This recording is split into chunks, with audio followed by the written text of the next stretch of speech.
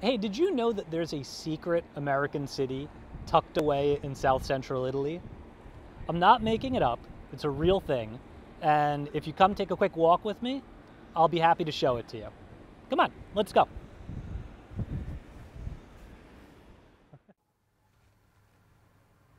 All right, welcome to Pescara, Italy. With 120,000 inhabitants and approximately another 300,000 in the surrounding province, Pescara is the largest city in Italy's Abruzzo region. Pescara is a special and unique city, mixing the charm of romantic 19th century palazzos with modern architecture. This town has enough hustle and bustle to make you feel like you're in a much larger city. As a matter of fact, Pescara punches well above its weight in a number of categories, including fine dining, nightlife, and art and culture. It is beyond a doubt Abruzzo's most cosmopolitan city, and among locals it's considered super chic to have a pied-a-terre in Pescara's historic city center. Pescara stands apart from other cities in the Abruzzo region for its scale and infrastructure. There are things in this city that you just won't see anywhere else in Abruzzo. That's why writer Guido Piovene, in his 1956 book entitled Viaggio in Italia, called Pescara an American city in Italy. This place has a lot of things that, to rural Italians, are more often associated with American cities. Pescara has mid-rise buildings, it's laid out in a grid format, even though the Romans invented that. It has elevated highways, suspension bridges, LCD advertising displays, and heavy industrial zones. There's even a concentration of American-themed businesses in the city. At an aesthetic level, it is, of course, an Italian city, but at times you could be forgiven for thinking that you're in Miami Beach. Pescara is Abruzzo's first city, but not its political capital. The center of regional government in Abruzzo is the city of L'Aquila. However, in 2009, L'Aquila was hit with a devastating earthquake that all but leveled the city and claimed the lives of 309 people. Since then, much of the political apparatus for Abruzzo's regional government has been moved here to Pescara. Despite its modern appearance, Pescara has ancient roots. In Roman times, it was known as Aternum, and the city was served as a commercial hub for Rome's trade throughout the Adriatic Sea. That, by the way, is an economic reality that holds true to this day. It's also notably the birthplace of Gabriele D'Annunzio, an important turn-of-the-century poet, writer, and political figure. The Pescaresi pride themselves on D'Annunzio, and signs of their connection to him can be found all over the city. Pescara is also an important transit hub. Its central train station, Pescara Centrale, connects the city to outlying towns and cities in the region, and it's connected to places like Bari, Bologna, and Milan by high-speed rail. It boasts an international airport with daily flights to the UK, and its ports provide sea access to the Balkans as well as many of Italy's island holdings in the Adriatic. If you're coming from Rome, it is possible to take a 4-hour commuter rail line from Rome's Tiburtina train station to Pescara Centrale. It's a beautiful, if slow, ride through picturesque mountain villages. The fastest way to arrive in Pescara from Rome is to drive or take a bus. Buses from Rome to Pescara depart from the Tiburtina bus terminal across the street from the Tiburtina train station. The ride is about 2.5 hours by car or 3 hours by bus.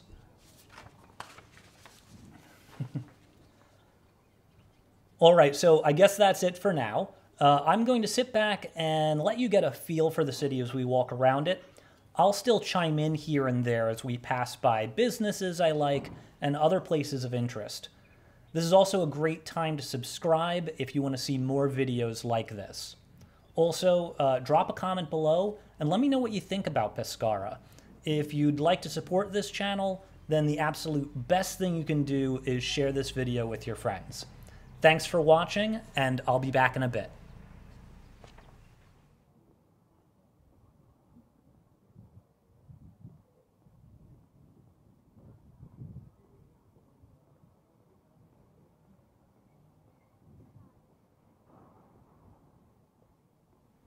All right, so I'm going to hop in right away. Coming into review right now is a place called White Bakery. White Bakery is a American-style bakery here in Pescara. They serve muffins, donuts. They have one donut that looks just like it came out of The Simpsons. You can also get an American breakfast here, things like bacon and eggs Benedict, and other kind of traditional breakfast or brunch dishes.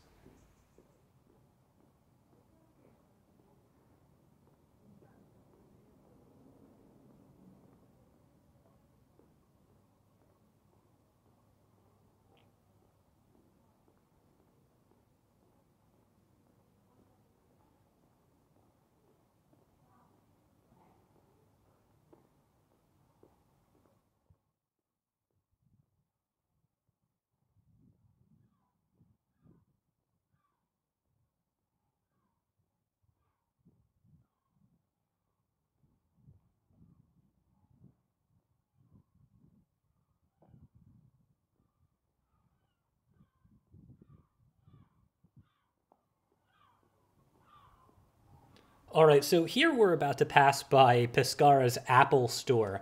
It's not a real Apple store, it's like a knockoff Apple store. You can only find actual Apple stores in Italy's biggest cities like Rome, Milan, Naples. But Pescara does have this store where you can get official Apple products.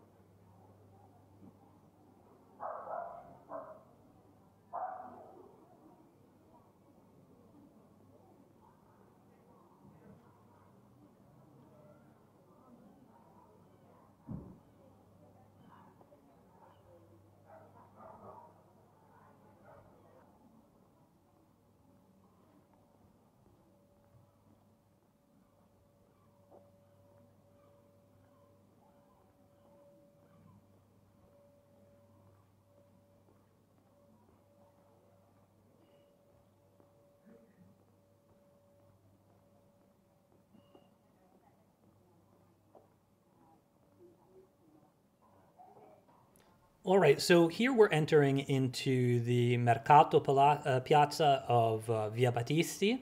And this kind of little square here, it doesn't exactly have a name, but I think everybody locally kind of just calls it Mercato because there's a big market here that we'll go into in a little bit. The reason I'm pointing out this square is because this is a hub of nightlife activity in Pescara. All these bars, all these stores that we're looking at here, those are bars that open up at night, and they put tables out in the street where you can sit, have drinks with your friends, see and be seen. This is really kind of one of the coolest spots in Pescara at night, even though during the daytime it might not look like it.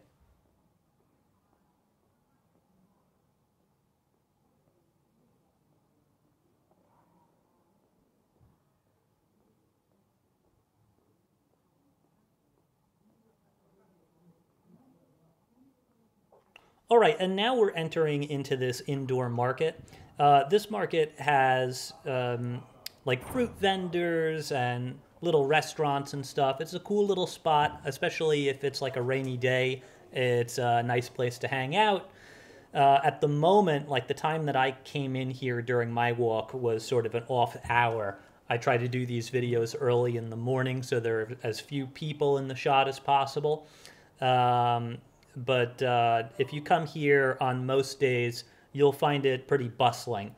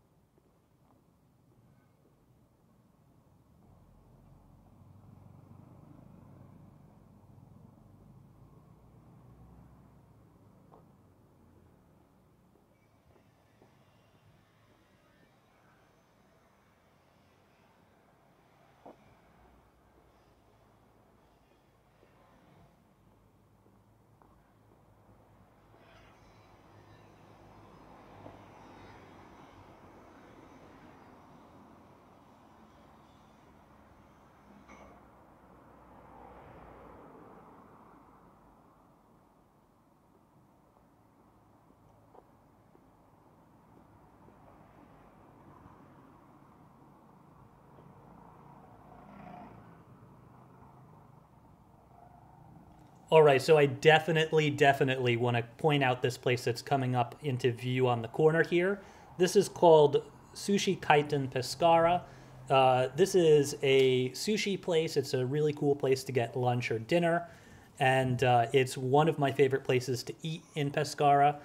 Now, if you have never eaten Asian cuisine, either Chinese or Japanese food in Italy, you absolutely have to try it. So many people are aware of Italian food and how good it is because of the freshness of the ingredients. Imagine all of this locally produced Italian fruits and vegetables and wheat and high quality flour being used in Asian cuisine. It is absolutely out of this world. The other thing that happens with Asian cuisine in Italy is very much like a standard fare Chinese food restaurant in, say, New York will cater a bit in their recipes to the tastes of the local New Yorkers. The same thing happens in Italy. So what you wind up with is what I might call like a fusion light with Japanese or Chinese food in Italy. And it's out of this world. If you've never tried it, the next time you're in Italy, just go try sushi or try Chinese food. It will blow your mind.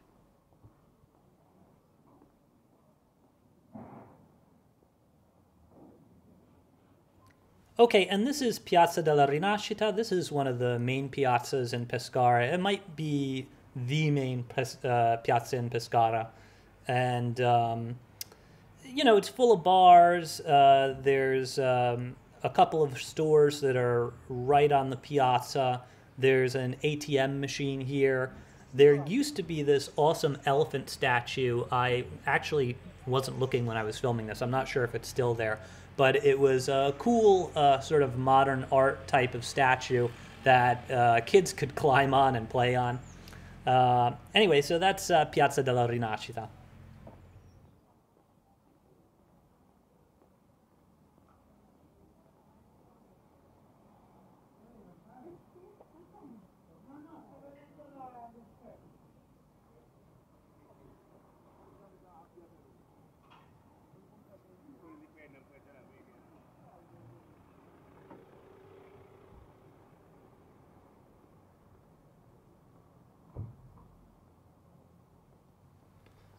All right, and here we're coming up on Bar Basso. This is a cool little cafe that is close to the water. It's one of my favorite places to stop and sit down and get a cup of coffee.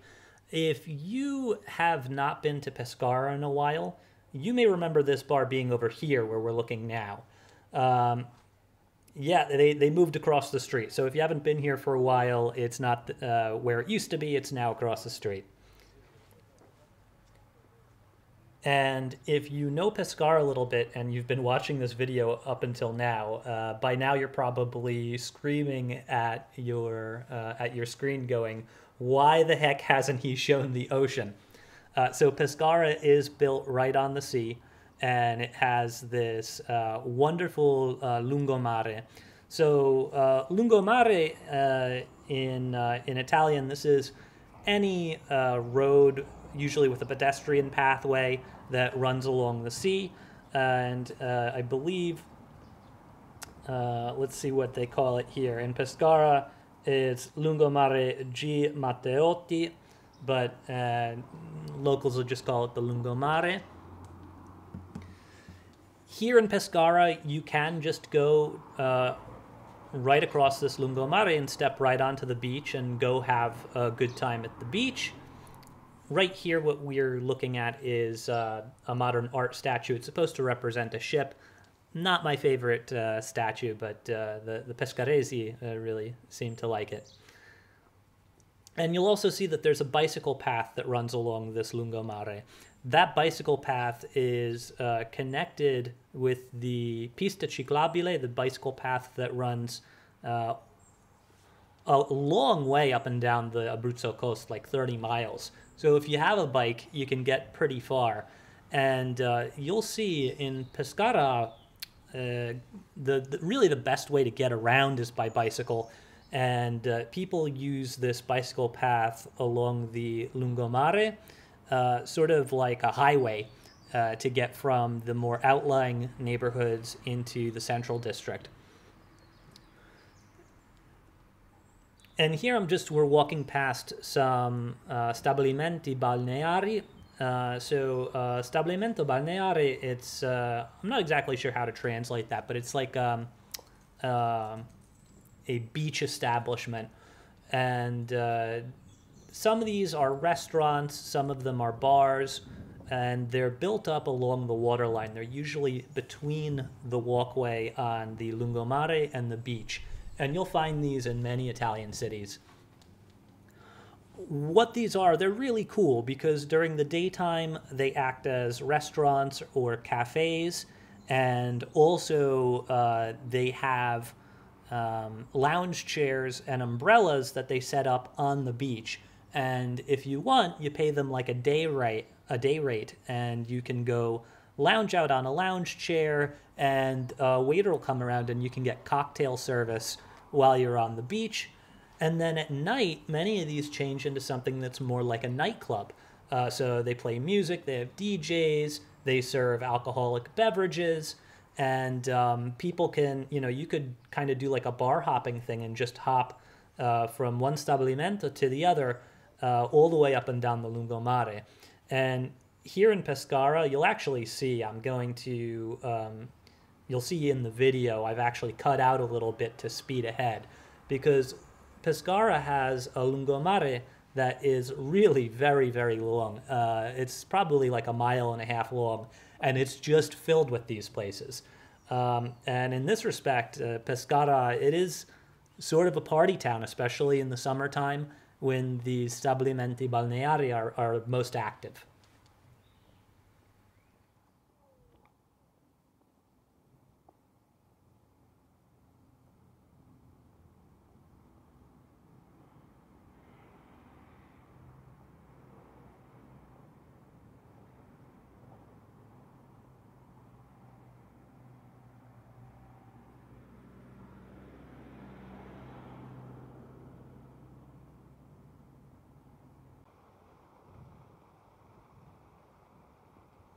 All right, and here we're coming up to the Ponte del Mare.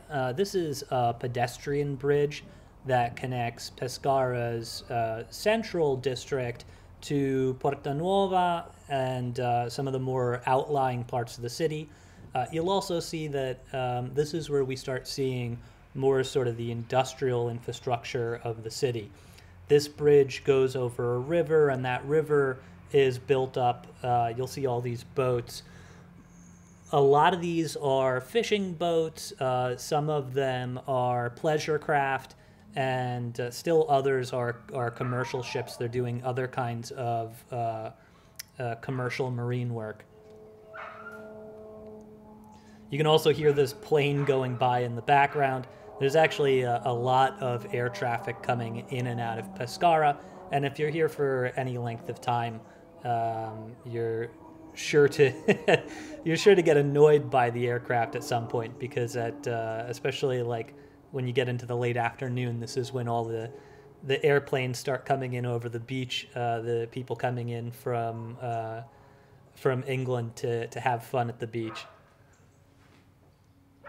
Here you can also see the bridge splits off, so one side is pedestrians only and one side is bicycles only.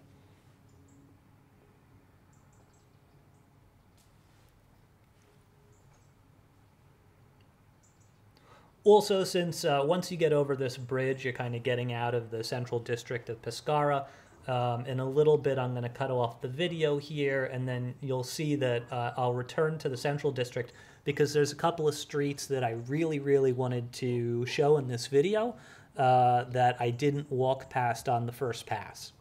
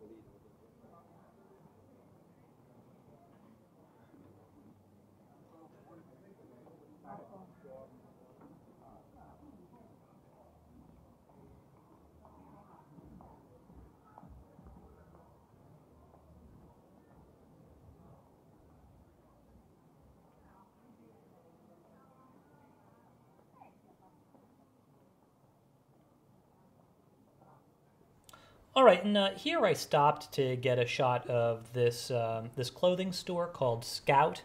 I'm pretty sure that it's an Italian brand. The only other Scout location that I know about offhand is Bologna, is in the city of Bologna. But I really just wanted to get a shot of this window display and the building. It's really cool. It reminds me of, I don't know, maybe like the Paris World's Fair or turn of the century, like circus lights in the United States. Anyway, it's just really cool. I like it.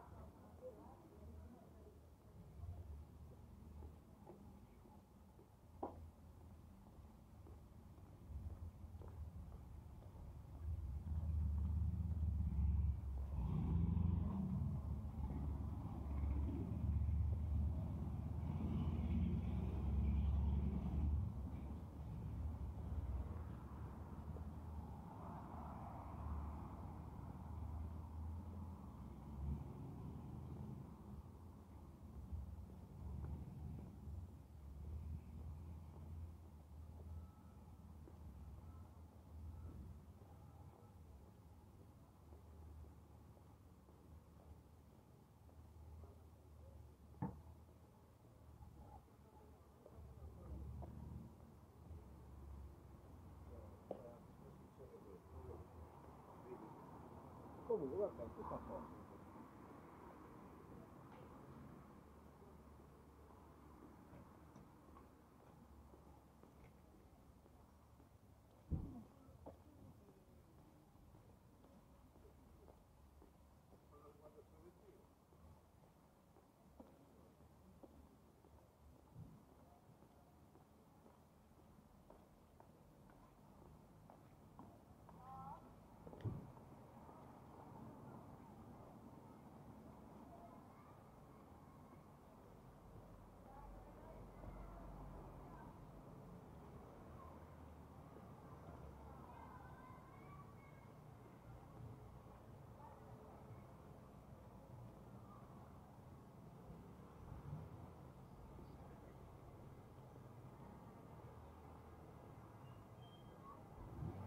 Something that I haven't really talked about in this video is street art, but if you're into murals or street art or even modern art, Pescara is a great city for that. It's probably the best city in Abruzzo for that.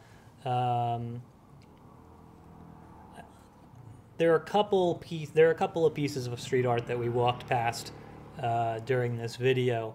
But if you're into it and you're in Pescara, just keep your eye open because it is actually all over the place. And now we're going to pass back through Piazza della Rinascita and continue on to Corso Umberto. And we've been on Corso Umberto for short stretches once or twice already in this video. But I wanted to walk pretty much the whole thing from where we are now, which is closer to the sea, to Pescara Centrale. And if Pescara can be said to have like a main street, that's definitely this Corso Umberto. This is where all of the clothing stores are. If you're looking for major brands of clothing like Benetton, there's others, they just don't come to mind at the moment. This is where you'll find them. And if you're coming from Pescara Centrale and you just want to go straight to the beach, when you come out of the main entrance and exit of Pescara Centrale, you'll sort of be funneled into this Corso Umberto. And then here I wanted to pass for a second underneath the porticos of the Generali building. This is just one of the larger, more gracious buildings in the city, and I like this little section under the porticos with the tile.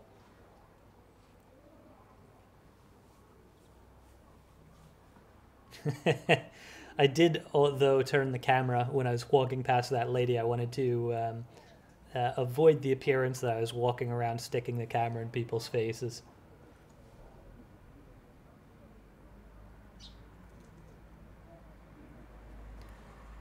And as you can see, Corso Umberto, for the most part, it's closed off to traffic. I think some commercial traffic is let through, and you'll also see official vehicles like police cars patrol up and down it. And then on either side of it are these wide sidewalks. And this is really like, if your whole point of going to Pescara, if it's like Friday or Saturday night, and you're there to see and be seen by people in your circle, maybe, I don't know, if you're in high school or college or whatever, and there are a lot of people that you know who you want to, I don't know, interact with. This is sort of the place where that's going to happen.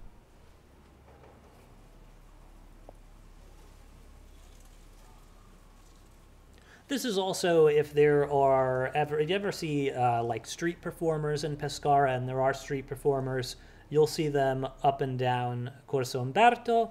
And then also in Piazza della Rinascita, sometimes they'll set up like a performance stage. So if they have a concert or some kind of festival or something like that, they'll always set up the stage right there in Piazza della Rinascita, which is accessed from either direction by this Corso Umberto.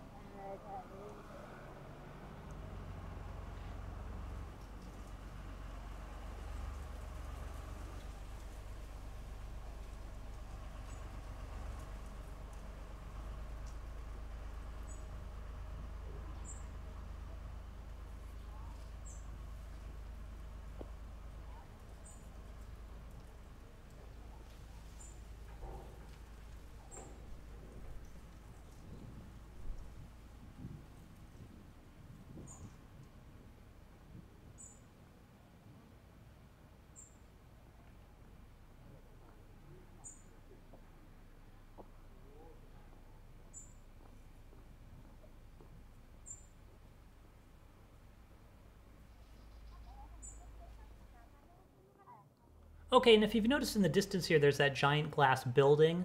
That's Pescara Centrale. And so when you come to the end of the street, you'll be at Pescara Centrale.